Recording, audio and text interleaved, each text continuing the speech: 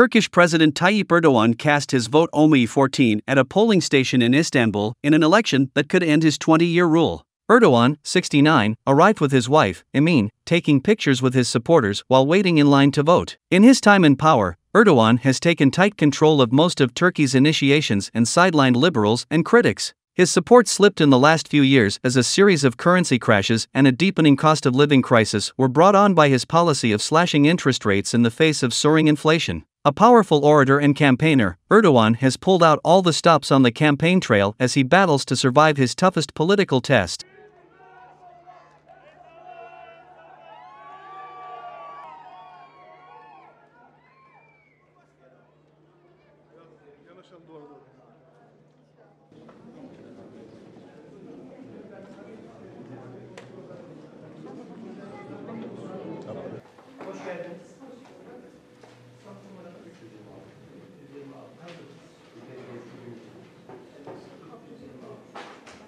Hayırlı olsun.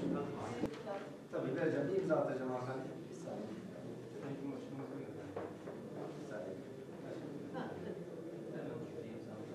Müzayı kullandıktan sonra mı? Sonra evet efendim. Boş arada.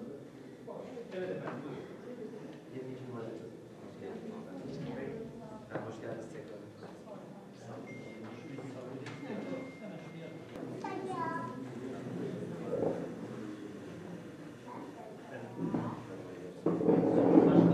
Hayırlı olsun. Başka bir sadece bize burada. Çok sağ olun. Burada dedim. Sağ olun.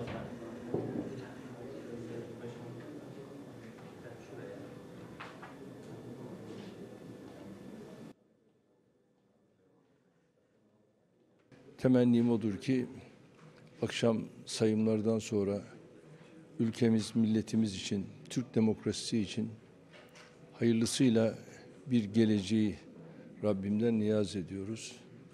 Ve bütün seçmenlerimizin şöyle hiç endişeye kapılmadan akşam saat 17'ye kadar oylarını kullanmaları, Türk demokrasisinin gücünü göstermesi bakımından çok önemli.